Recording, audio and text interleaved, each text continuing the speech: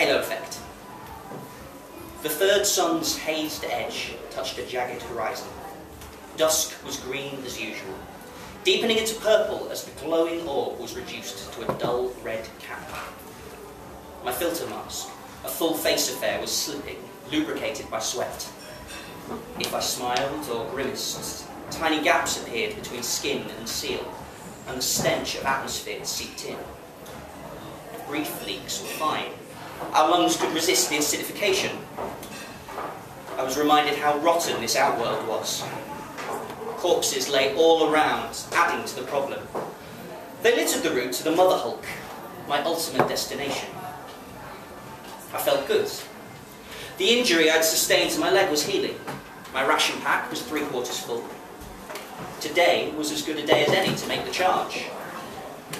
The wound itched. It was the closest I'd come to bowing out.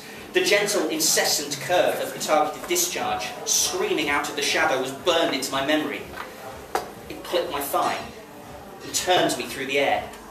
Face down, with lips buried in the bitter dust, I heard the shooter whoop as he ran away. A rock runt.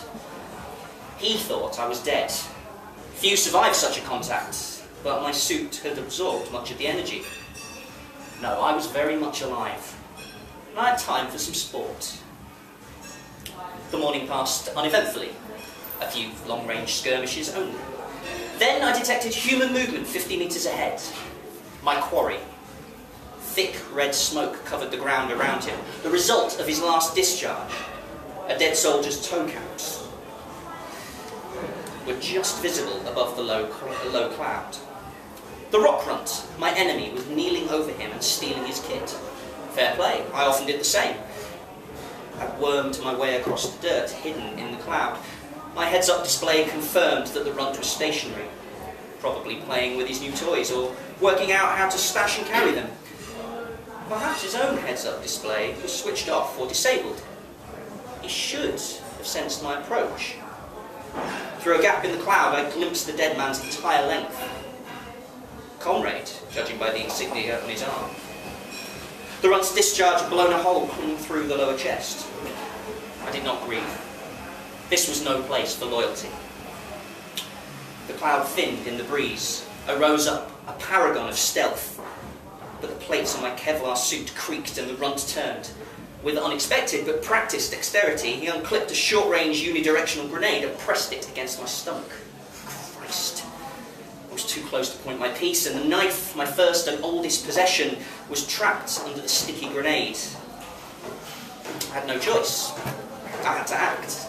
So I encircled the runt's narrow neck with a gloved hand and squeezed until the bones began to pop. His hand fell from the charge switch and he dropped to the ground. I knelt over him in turn and took as much kit as I could carry. As I ran for the protection of the low mountain 2 clicks away, I heard sobs and cries. Why? Why? You promised! You promised!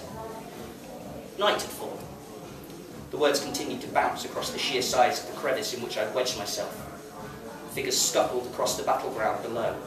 Migrating ants, drawn to the Mother Hulk, hungry for glory. A small group paused by the dead rock runt, but there was nothing portable on him left to scavenge. Then, without a dawn warning, night lifted. The filter mask was ripped off my face. My wife stood before me, angrily gesticulating at Thomas, our son. He was curled on the ground, shaking his head, his Virtua mask array. I threw off my sensing gloves and picked him up. Why? You promised! We were on the same team! He cried. I didn't realise. I thought you were a rock run. Had to. He ran off to his room, still sobbing. At tea time, he was still red-eyed and silent. I was surprised. I thought a 9-year-old boy would have shrugged it off by now. Lucy eyed me coldly during the meal. She wasn't happy that we played together anyway, and pointed to the 15 rated on the package whenever she ventured up into the games room. But all of Tom's friends were playing. I dispatched a few of them, and he had begged for me to buy it. At bedtime, Tom poked his head above the duvet and said, "Actually, I don't mind if you kill me, Dad. If you take my refills, you can fight your way into the Mother Hulk and steal the central manipulator." I don't mind that you're better than me. That night, I dreamt about the battle team. It was more real than virtual. The rock runt turned around, removed his mask, sucked the poisonous air, and looked up imploringly. His lips were blue, and there were finger-shaped bruises on the smooth of his neck. I woke up crying. It was 4 AM. I walked into the games room and destroyed the console. Tommy never asked me why.